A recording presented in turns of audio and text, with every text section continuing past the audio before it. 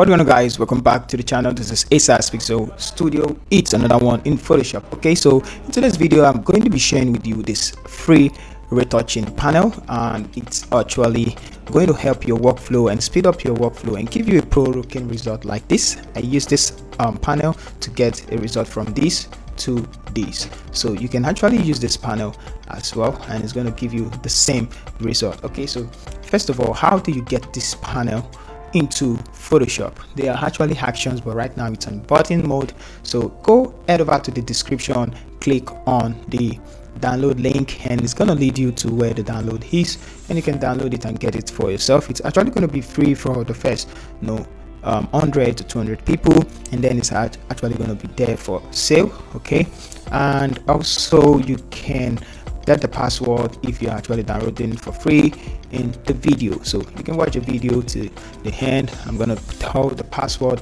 later on in the video, so please kindly, if you have not subscribed to the channel, please subscribe. If you've not liked the video, like. If you want to, if you find the video helpful, please comment and share. Okay, so let's get started. First of all, if you want to download the actions or the panel, you can head over to the description, click on the download link, and put in just watch the video and get the password for the actions or the panel. Okay, so now for you to get it into Photoshop, you just have to go to Windows, click on actions, and this actions is going to pop up.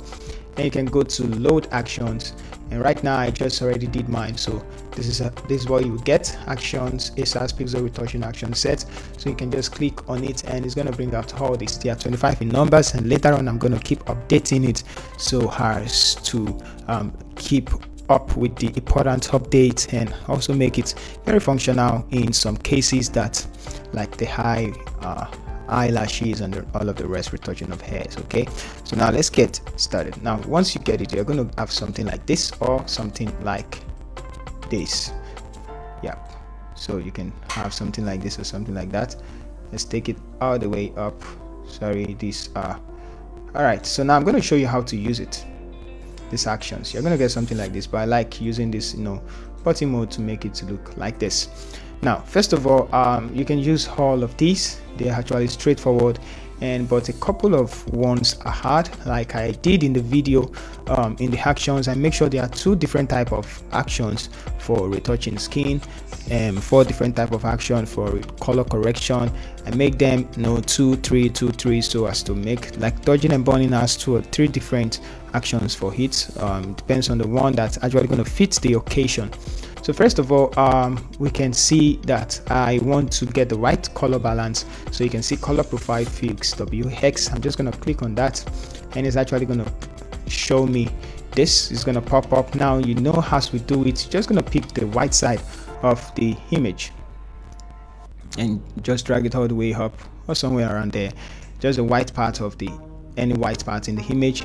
It's going to click on that, and boom. So if you want to hide it from the background, you can make sure and it picks the right brush for the tool, so you don't have to worry about. So you can just hide what you don't need. If actually you don't want it to be visible in the background, you can do all of that, but I'm not going to do that anyway. So it's just to correct the right lighting, and right now it's too bright. You can go inside and decrease the opacity. You can as well go inside the group and go to this one and mess around with the hue or the lightness if it's too bright, and bring it back. So I'm just like that. Let's just go to the folder, and it acts like white balance. I'm just going to decrease it a little bit, and that's good. Okay, so now the next thing I'm going to do is to correct the colors. So let's bring this down a little bit, like 50%, and let's use the color correction. Okay, we have the gradient color correction, we have the solid color correction. I'm going to use the solid color correction, which is actually straightforward, and it's actually going to pick a skin tone. Just pick where you want all the skin color to look like. Okay, so for this place I'm going to pick the below the nose, because it's okay, let's pick somewhere around the eyes, which is smooth enough. So it's going to pick the right brush for you as well, and set the brush. So I'm just going to paint. If you make sure the foreground color is white, and because we have a black mask. Okay, so I'm just going to paint. You can actually leave the brush. So right now I'm just going to zoom in so you see what's going on in the image. Now the color you choose determines the outcome, so you can just see what just happened in the image. Okay, so I just made all the color in our face look the same.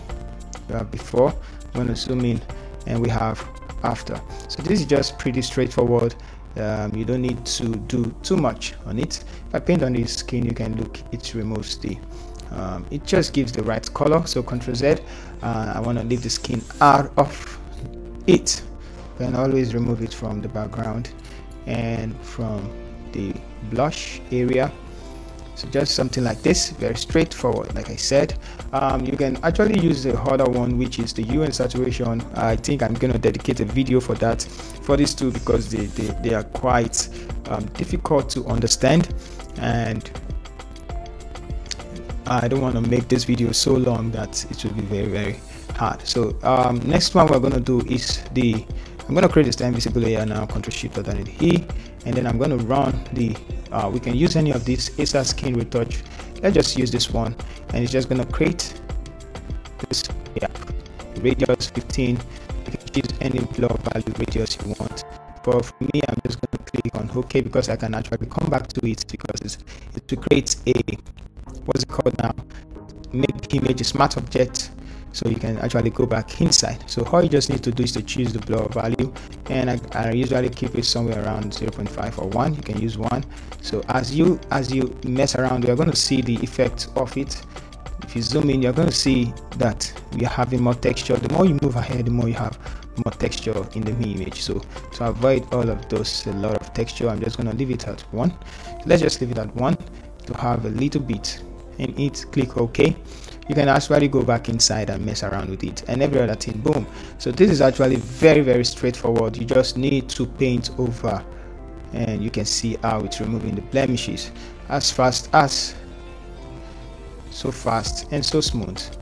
Okay, it's just gonna remove the blemish for you, and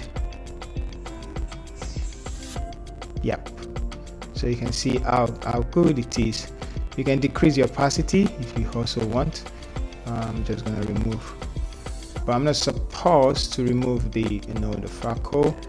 So right now it's looking like that. You can decrease the opacity and make it look natural. So see the effect, somewhere around 93 should be fine.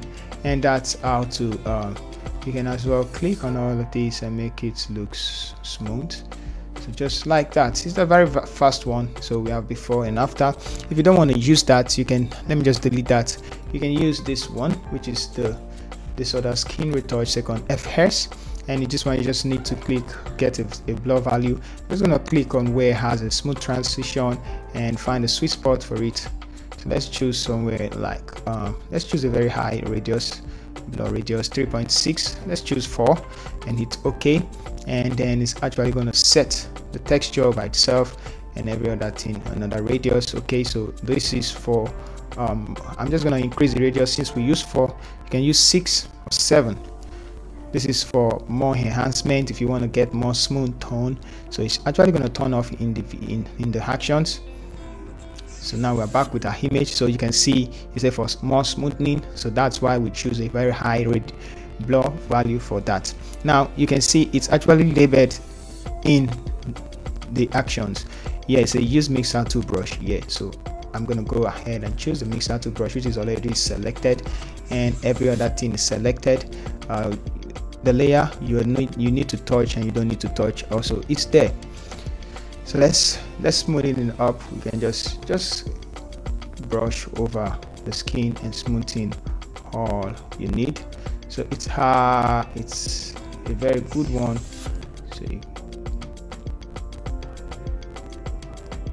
So you can just try it out. You can see how smooth. I'm not going to go deep into it also, but you can try it out for yourself.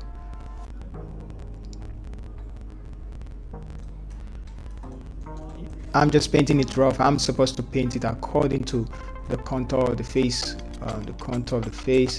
and all of that. So you can smooth it, and you can do so many things with it. Okay, so for the texture, I'm just gonna say use the clone stamp tool here. So I'm gonna select this one and choose the clone stamp tool and zoom in. Let's zoom in and just select hold and Alt and select an area and click on it. It's actually going to remove the blemishes in the photo. Okay, so just click on sampling areas that are closed. So that's how to use this one. It's actually very straightforward, and that's for that. So let's create a semi visible layer as we go. So we're just going to turn off all the effects we use, so we know where we come from here to here. Okay, so there are a lot of it. We have gradient color correction. We can use that one as well, although we already color correct the image. But if you want to use that, I'm going to dedicate another video for that. And we can use the eyes whitening tool. Let's whiten up the eyes. We can work on the lips, we can work on the eye shadows a lot in the actions. So you can get the actions in the description. So this is just very straightforward. Just you say to increase the brightness, so paint the eyes. It's already selected the brush for you, so you just need to paint the eyes. Just take a look at how it's, it fixes the eye. Yeah, make it smaller and all of that, like that. You can see the difference.